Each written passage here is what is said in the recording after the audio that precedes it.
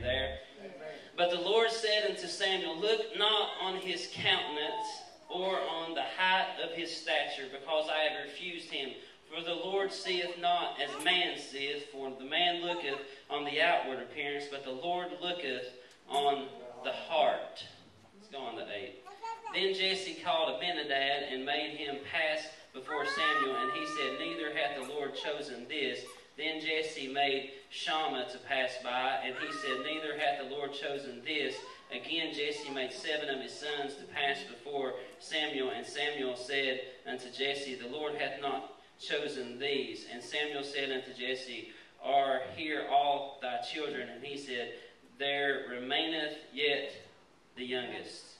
And behold, he keepeth the sheep. And Samuel said unto Jesse, send and fetch him, for we will not sit down till he come hither. And he sent and brought him in. Now he was ruddy and withal of all beautiful countenance and goodly to look to. And the Lord saith, arise, anoint him, for this is he. For this is he. Let's bow our heads and pray.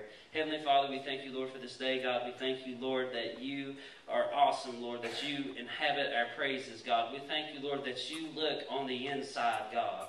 You don't look on the outside, Lord. You don't look on our appearance, Lord. You don't look on the outside, God. You see the inside, Lord. Open up our hearts and minds and allow us, Lord, to receive something from you today. And we'll never fail to give you praise and glory and honor. And the church says, amen. Amen. Amen. Amen. We must understand today that God decides our worth. God decides your worth. Nobody else. We must understand this today, that God decides your worth. Nobody else decides your worth but God.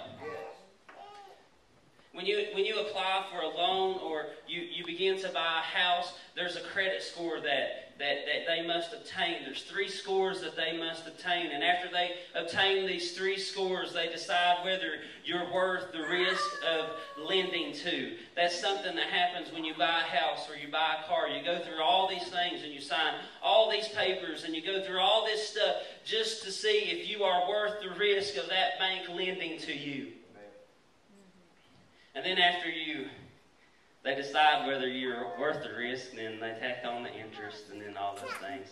Then you sign your name 1,000 times, and then if you don't pay your payment, the bank calls or the repo man comes. But all those things happen. But for my debt of sin, God decided that I'm worth His Son. Hallelujah. Hallelujah. I'm worth the risk. I'm worth the death of His Son. I am worth the crucified Savior. I am worth that. If you don't think you're worth anything to anybody, you're worth something to God. You're worth so much that He would send His only begotten Son, that whosoever believeth in Him would not perish but have everlasting life. God has decided your worth, nobody else. Hallelujah. Hallelujah. God decides your value. It's God's decision, and He decided that you are worth it. Nobody else, not your family, your husband, your wife, not your parents, the boss, the company you work for. All these people, they don't decide your value. They don't get the opportunity to decide what you're worth. God decides your value, and He decided it 2,000 years ago. He decided that you're worth the death and the crucifying of His Son. God decides your worth. Nobody else. My self-esteem cannot be swayed by someone else's opinion of me. I cannot be depressed. The child of God should not be discouraged. Our mental state should not be disturbed through life's troubles and tribulations. I cannot be swayed by life circumstances. No disturbance, no disruption can sway my confidence. And I read this scripture often, but it's in 2 Corinthians 4, 7 through 9. But we have this treasure in earthen vessels, that the excellency of the power of God and not of us. We are troubled on every side, yet not distressed. We are perplexed, but not in despair. Persecuted, but not forsaken. Cast down, but not destroyed. You may say, Jason, I've heard this scripture 1,000 times from you, but I'm getting it in my spirit, and I'm getting it in yours, that it doesn't matter what happens in life. God's got your back. God decides your worth, nobody else. Hallelujah. Amen. Hallelujah.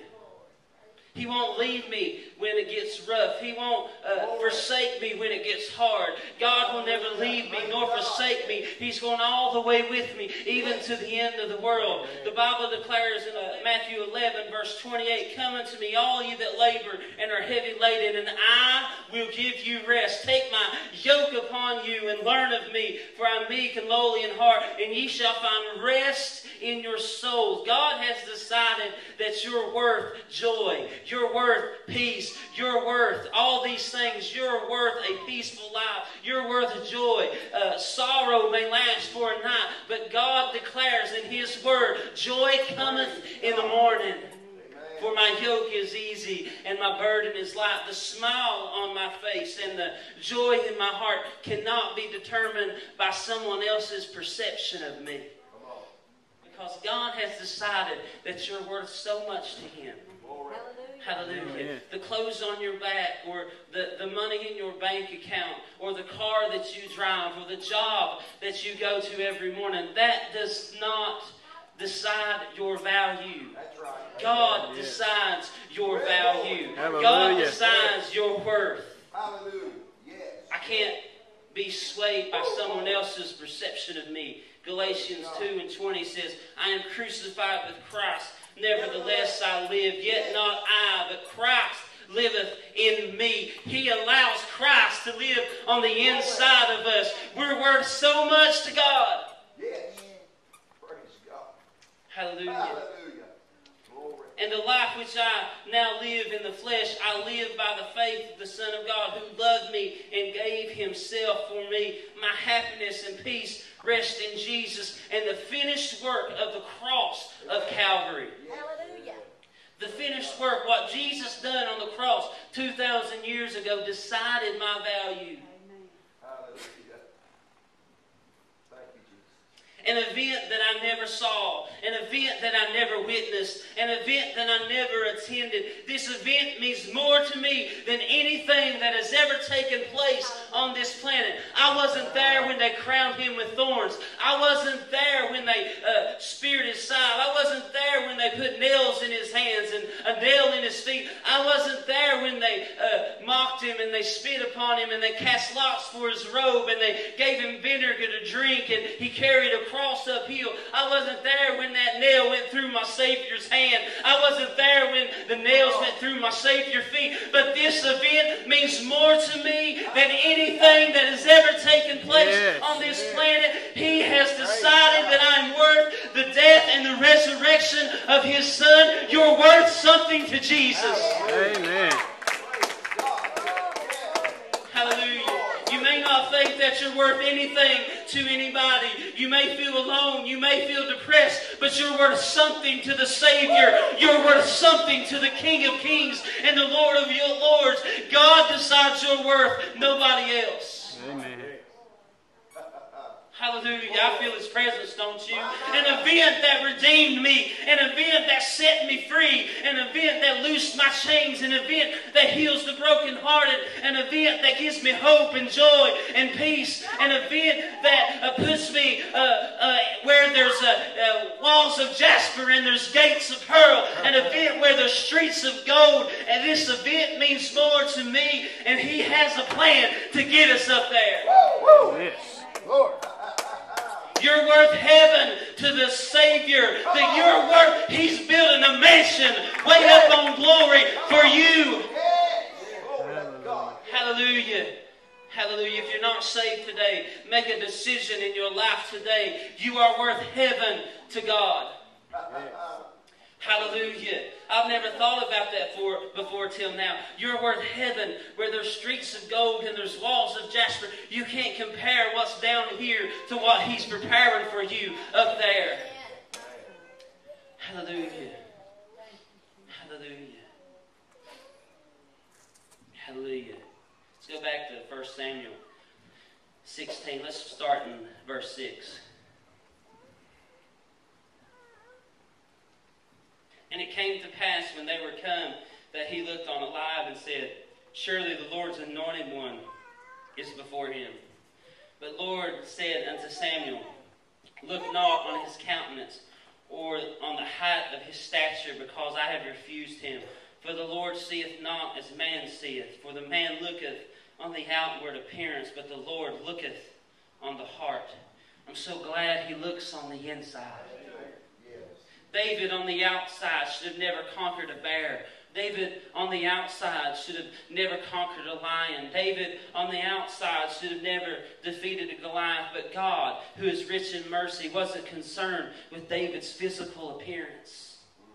He wasn't worried about the outside, the outward appearance of David. He wasn't concerned with this. He was looking for someone that would trust him, someone that would fight with no armor, someone that would trust God, even if all he had was a few stones and a slingshot. God looks on the inside. God was looking for someone that would praise Him without reservation. Is that you today? That you'll praise Him in the middle of the storm. You'll praise Him when all around is failing. You'll praise Him. You can be like a tree planted by the rivers of living water that bringeth forth fruit in due season. Hallelujah. You can be that man.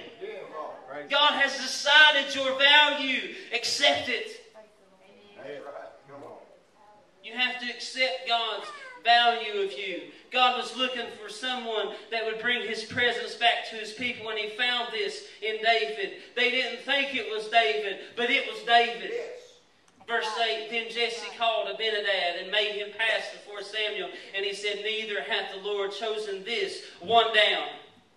Then Jesse made Shammah to pass by and said, neither hath the Lord chosen this another one down.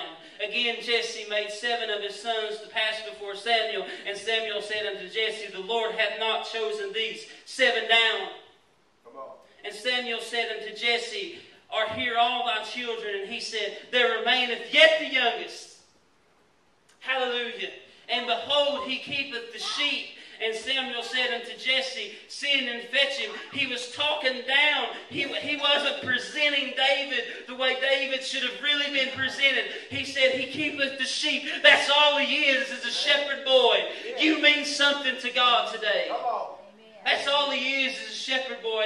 I got him on the hillside all by himself, just keeping the sheep. He's not worth much. And Samuel said unto Jesse, send and fetch him, for we will not sit down till he comes. Hallelujah. Hallelujah. We will not sit down till he comes. David's father, Jesse, didn't even consider him. He's just a ruddy little shepherd boy. I didn't even want to waste your time with him, Samuel. He is nothing, too young, too little. It's not worth your trouble. And he sent and brought him in verse 12. Now he was ruddy and withal of a beautiful countenance and goodly to look to. And the Lord said, arise, anoint him, for this is he. Hallelujah. This is he. This is he. This is the shepherd boy. Everybody else may have forgotten you, but God does not forget you. God does not make a mistake with you. God has chosen for you to do something mighty for Him. I'm looking at His heart. I'm looking at His faith. I'm looking at His love for me. I'm looking at His desire for me. I'm looking on the inside. God sees the innermost part of our being. He looks right through us. He knows what's on the inside. You may think that nobody knows your hopes and dreams. God knows your hopes and dreams, and He's cheering you on. He's cheering you on. He's like the whole stadium crowd saying, go, go. You can score. You can make it. You can make the touchdown. You can win the game. You can make it to heaven. There's joy at the end of it all. Amen.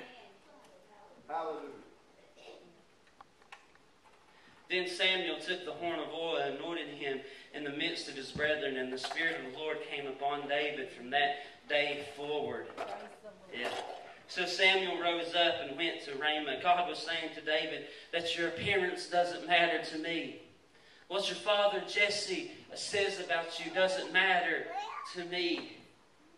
He may have chose everybody else but you. He may have even left you out of the process, but my thoughts and my plans for you are different. Jeremiah 29:11 says, "For I know the plans I have for you, declares the Lord, plans to prosper you and not to harm you, plans to give you a hope and a future." David's future was to be king. David's future was to save his people from a giant named Goliath. David's future was to bring the glory and the presence of God back to his people. This was God's plan for David. God was preparing him while he was tending the sheep. God was saying that if you can protect this, then you can rule over that. Don't look down on small beginning. God may be preparing you for that. You may just be in the sound booth, Jason Mikles.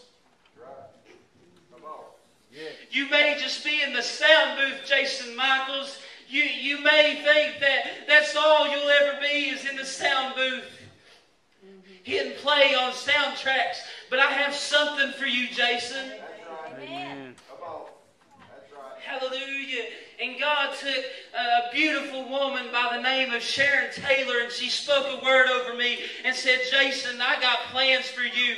God has mighty plans for you. The sound booth is nice. It's getting you where you need to go. That's okay. But I got big plans for you." That's right. Hallelujah. Praise God.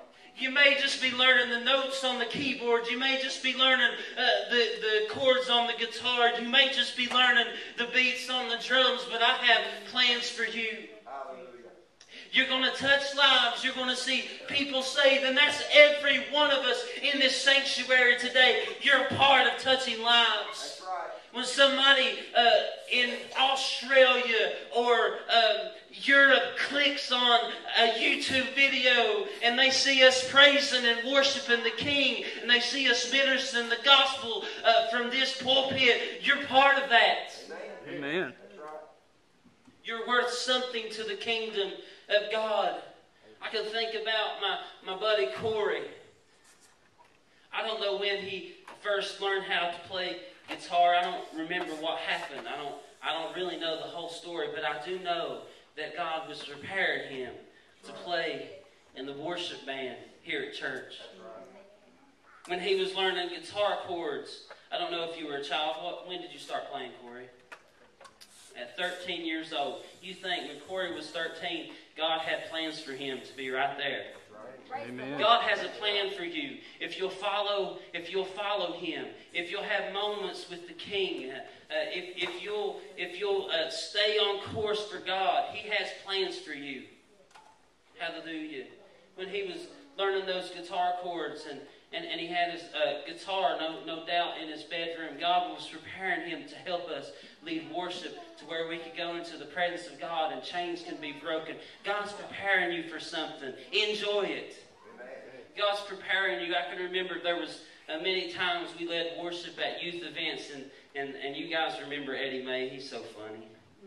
He don't even know how goofy he is. I love him. I talked to him yesterday.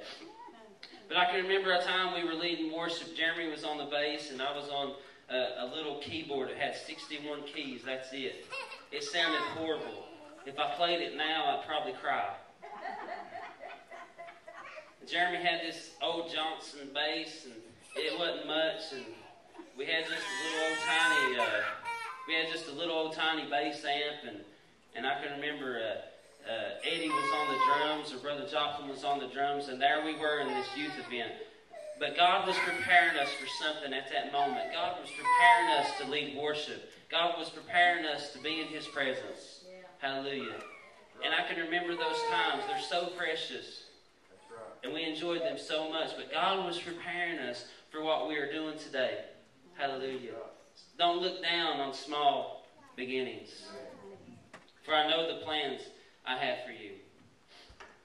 God was saying, I know your worth. I know your value. Nobody else. I know who you are on the inside. I know the hidden talents inside of you. God knows all of these things. And we should enjoy the journey.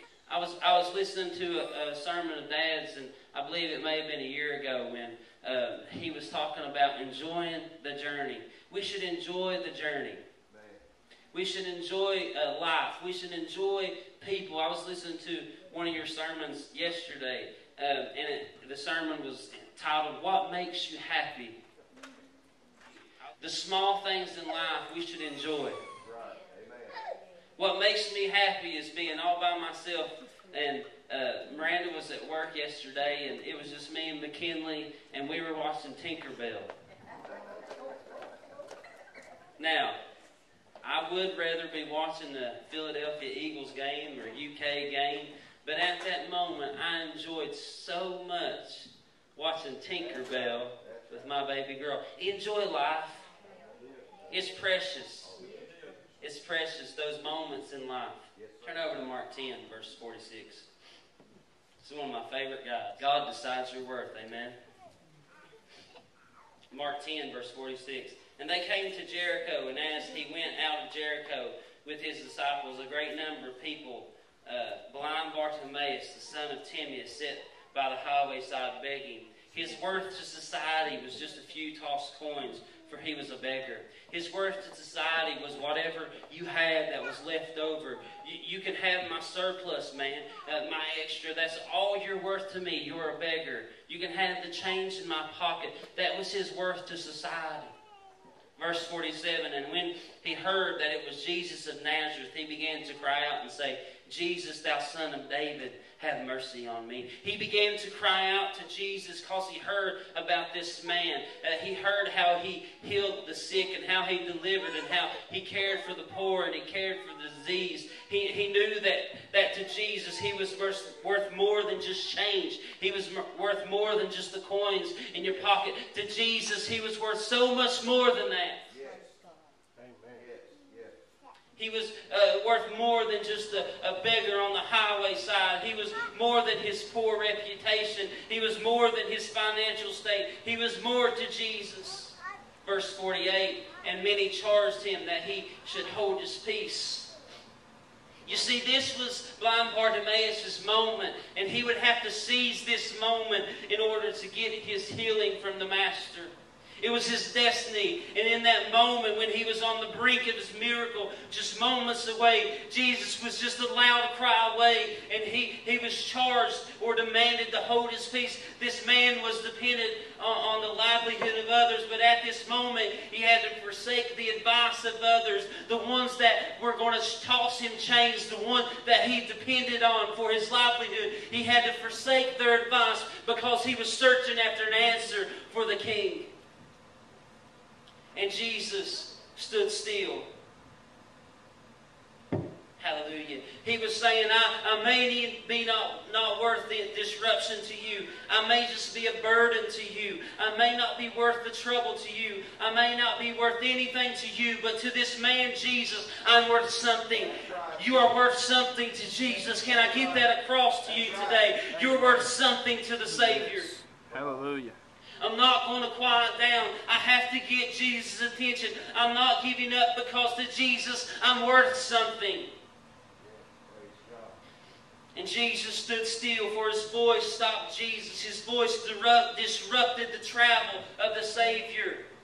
If we'll get a little louder than the noise of our life and we'll cry out to Jesus, have moments with the Savior, have moments with the King while you're driving down the road all by yourself. This week I was on my way to a football game. Pikeville played Hazard in the state semifinals. But I was on my way to Hazard, and I could have rode with someone else, and that would have been okay to ride with someone else. But I thought, I'm going to spend the gas money it takes to get there, and I'm going to have me a moment with Jesus. That's it. Now, some may say, that's crazy, you could have saved some money. It's priceless to have a moment with the King. You can't put a price tag on being in His presence. I was going to drive all the way to Hazard. I made a couple of phone calls, but in between those phone calls, I was having me a time with the Lord. Hallelujah. Somebody may say that's crazy. I learned that off my pawpaw. If you rode with Pawpaw, half the time his hands were on the wheel, and half the time they were in the air praising the Lord. I don't know if that was smart or not, but he was having moments with the King wherever he went. That's what I learned from him. In verse 50, and he casting away his garment which gave him the right to beg, the right to be there at that moment. This garment certified him to be a beggar. And upon this garment was where the coins would be tossed. Every day and at night, the same garment would keep him warm and give him comfort. This garment was his dependency. But at that moment, when he got the attention of Jesus, that garment was no longer of any worth to him. For he casted away the garment, the Bible declares, and he rose and he came to Jesus. His dependence. This was his sole prized possession, was this garment. This was his livelihood. Everything that he had was dependent upon this garment, and he threw it aside when he heard about Jesus. And Jesus answered and said unto him, What wilt thou that I should do unto thee? The blind man said unto him, Lord, that I may receive my sight. And Jesus said unto him, Go thy way, thy faith hath made thee whole. And immediately he received his sight and followed Jesus in the way. Your faith, it was blind Bartimaeus' decision to be healed. He already says that he's the God that healeth thee. Blind Bartimaeus had to get it in his mind that he was worth a touch from Jesus. You are worth a touch from the Master. He decided that you are worth a touch from Him. You are worth, when you lift your hands, you are worth a touch from Jesus. When you enter into this sanctuary or you're driving down the road in your car, God is willing and able to touch you no matter where you're at. Mark 5:25, and a certain woman which had an issue of blood 12 years. You see, she had 12 years of pain and struggle and disease, and 12 years of, I don't know what I'm going to do, and 12 years of searching for answers. In verse 26, and suffered many things of many physicians, and had spent all that she had, and was nothing better, but rather grew worse. The doctors gave up on her. She was supposed to be exiled from contact with others due to her disease, due to her condition. The worth that she had to those physicians was she was no longer on their priority because her value had diminished. Why? Because she had spent all that she had. She had spent everything that she had, so her value to the physicians, she was the low man on the totem pole. But to Jesus, He don't care what you have. It doesn't matter to Jesus what's in your bank account. It doesn't matter to Jesus what your last name is. It doesn't matter to Jesus what you're wearing, the clothes on your back or the shoes on your feet. It doesn't matter to Jesus. So that's why when she crawled to Him, Jesus never turned around and said, What do you have to give me? Jesus, when she touched the hem of His garment, Jesus said, Who touched me? You know what He was really saying? He was saying, who decided that they're worth a touch from me? Yeah. You got to get that today. Somebody say amen. Amen. When she touched the hem of His garment, Jesus was like, who touched me? Who decided that they're worth a touch from the Master? Everyone in this room is worth a touch from the King. When He bore stripes on His back for your healing, it didn't exclude anyone. God decides your worth. For she said, if I may touch His clothes, she decided she is worth the touch. And straightway the fountain of blood was dried up, and she felt in her body that she was healed of that plague. And Jesus, immediately knowing in Himself that virtue had gone out of Him, turned about in the press. And we've already talked about this. Who touched me? Who decided that sickness must go? Who decided that the sickness has got to leave? Who decided that they're worth a touch from the King? Hallelujah. One of my favorite stories is the man on the right and the left side of Jesus. The man on the right side of Jesus, he decided that he was worth something to Jesus when he said, Lord, remember me. You see, in Jesus hanging on the cross in the darkest hour of His life, in the most hurtful time of His life, and He was in the garden, and the sweat became drops of blood because He knew what the cross was. He knew everything that went into the whipping post. I believe that he was preparing himself for the mental part of the cross and all the things that went with it. And this man on the right side of Jesus, he said, Lord, remember me. And his worth to Jesus was so large that Jesus said, today you'll be with me in paradise. You see, you're worth something to Jesus. You're worth something to Jesus. Hallelujah. You're worth something to the Savior. Blind Bartimaeus, he was worth something to Jesus. When Jesus healed his blind eyes, and the woman with the issue of blood, she was worth something to Jesus. For we know when she touched the hem of his garment. You see, you may not think that you're worth anything to anybody, but to Jesus, you're worth something. To Jesus, you're worth the death and the resurrection. You're worth so much to Jesus, and I love this song that was written. For when he was on the cross, I was on his mind. For he knew me, yet he loved me. You see, you're worth something to Jesus. You're worth something to the Savior. No matter what hardships and no matter what goes on in your life, you must decide that you are worth something to the Savior.